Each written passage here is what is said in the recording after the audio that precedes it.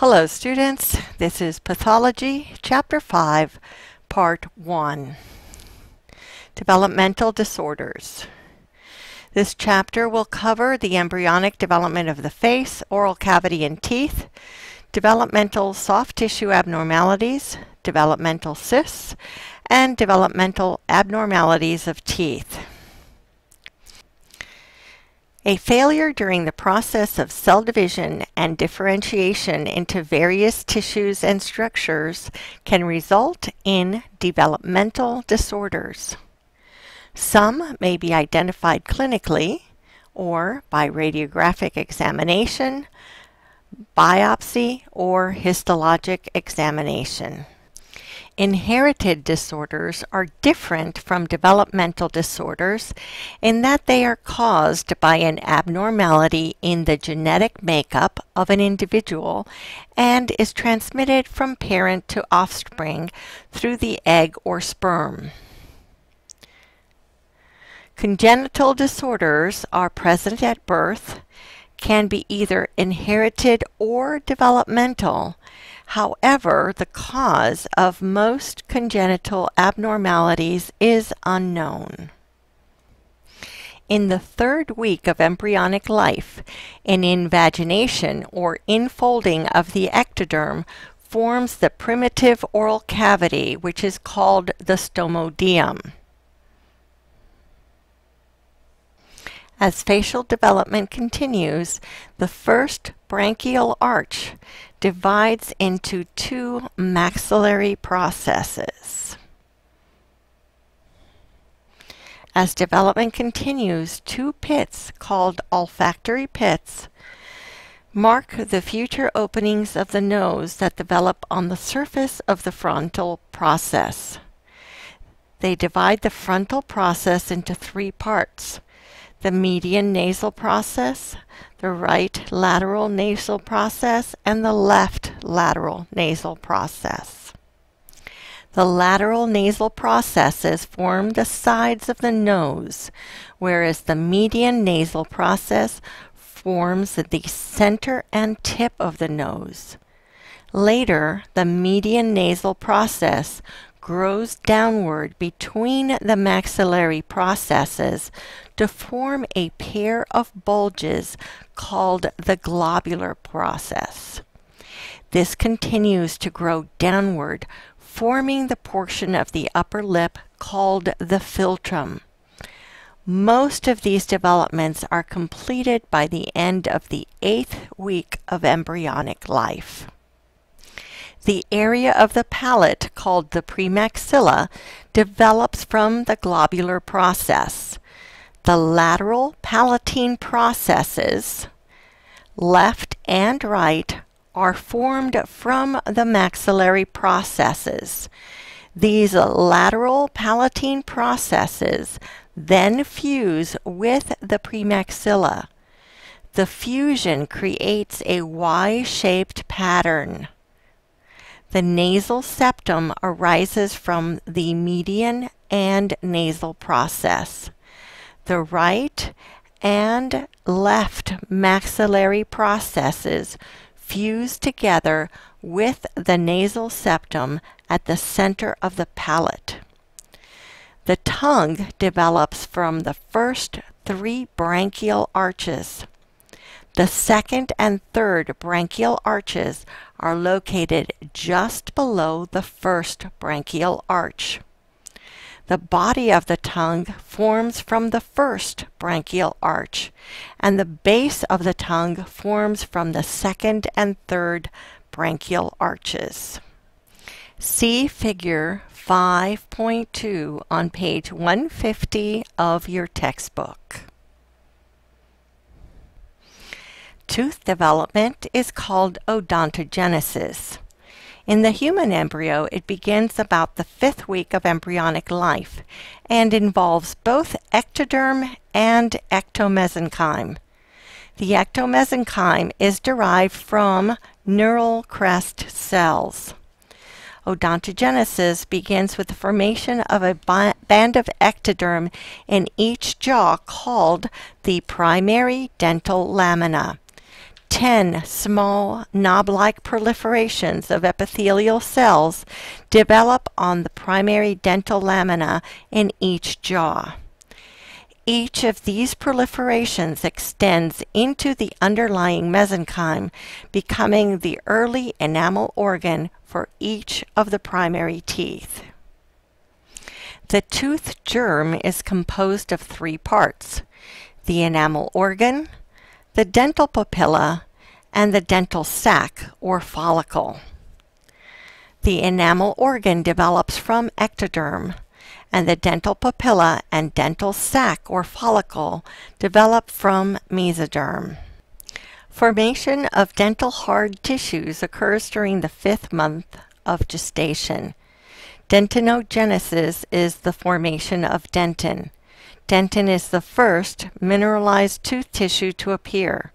When it begins to form, the mesenchymal tissue within the tooth germ is called the dental papilla. After dentin is produced, the dental papilla is called the dental pulp. Enamel is a product of the enamel organ. Enamel matrix begins to form shortly after dentin, and mineralization and maturation of enamel follow the formation of the matrix. Amelogenesis refers to the formation of enamel. The enamel is highly mineralized epithelial tissue, and 90% of its volume is occupied by hydroxyapatite crystals. The dental sac or follicle that surrounds the developing tooth germ provides cells that form cementum, the periodontal ligament, and alveolar bone. Cementogenesis, the formation of cementum, occurs after crown formation is complete. An epithelial structure called the Hertzwig epithelial root sheath proliferates to shape the root of the tooth and induces the formation of the root dentin. Cells of the Hertzwig epithelial root sheath must break up and pull away from the root surface before cementum can be produced. Very little cementum is produced until the tooth has erupted and is in occlusion and functioning. Root length is not completed until 1 to 4 years after the tooth erupts into the oral cavity.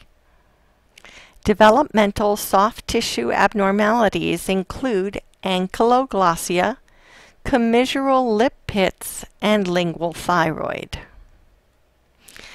Ankyloglossia is an extensive adhesion of the tongue to the floor of the mouth. It is treated by frenectomy. Notice how the tip of the frenum is close to the tip of the tongue and makes the tongue create a sort of a dished out shape. Treatment is by frenectomy when needed. Commissural lip pits are epithelium-lined blind tracts located at the corners of the mouth or commissures. No treatment is necessary. Lingual thyroid is a small mass of thyroid tissue located on the posterior portion of the tongue. It results from the failure of the primitive thyroid tissue to migrate from its developmental location in the area of the foramen cecum on the posterior portion of the tongue to its normal position in the neck. It may be removed if it is obstructive, provided the patient has other functioning thyroid tissue. Developmental cysts include odontogenic cysts, non-odontogenic cysts, and pseudocysts. Developmental cysts are abnormal, fluid-filled, epithelium-lined sacs or cavities. The most common oral cyst is the radicular or periapical cyst and the residual cyst. Developmental cysts are classified as to whether they are odontogenic or non-odontogenic. Odontogenic means that the cyst is related to tooth development. Non-odontogenic means that it is not related to tooth development. Cysts are also classified according to their location, their cause, the origin of the epithelial cells, and histologic or microscopic appearance. Developmental cysts can cause expansion of bone. Intraosseous cysts are cysts which occur inside or within bone. Extraosseous cysts occur in soft tissue. Cysts within bone generally appear as well-circumscribed radiolucencies. They may be unilocular or multilocular. Odontogenic cysts include Dentigerous, Eruption, Primordial, Odontogenic Cysts, calcifying odontogenic cysts, lateral periodontal cysts, and gingival cysts. Odontogenic or dentigerous cysts are also known as follicular cysts. They form around the crown of an unerupted or developing tooth. The epithelial lining originates from the reduced enamel epithelium after the crown has formed and calcified. These most commonly occur around the crown of an unerupted or impacted third molar. Radiographically, the dentigerous cyst appears as a well-defined unilocular radiolucency around the crown of an unerupted or impacted tooth. Histologically, the lumen is most characteristically lined with cuboidal epithelium surrounded by a wall of connective tissue. Treatment involves removal of the cyst. There is some risk of cystic transformation into a neoplasm. An eruption cyst is similar to a dentigerous cyst, but it is found in the soft tissue around the crown of an erupting tooth. No treatment is necessary. A primordial cyst develops in place of a tooth. It is most commonly found in place of a third molar and is most often seen in young adults and discovered on radiographic examination. Histologically, the lumen is lined by stratified squamous epithelium surrounded by parallel bundles of collagen. It may prove to be an odontogenic keratocyst or a lateral periodontal cyst. Treatment involves surgical removal, and the risk of recurrence depends on the diagnosis. An odontogenic keratocyst, or OKC, histologically is the lumen is lined by epithelium that is 8 to 10 cell layers thick and is surfaced by perikeratin. It is most often seen in the mandibular third molar region and is very aggressive, so it can move teeth and cause resorption. Because of its high recurrence rate, surgical excision and osseous curettage are recommended. Radiographically, it frequently appears as a well-defined multilocular radiolucent lesion. Remember, it has a very high recurrence rate. This concludes Pathology, Chapter 5, Part 1.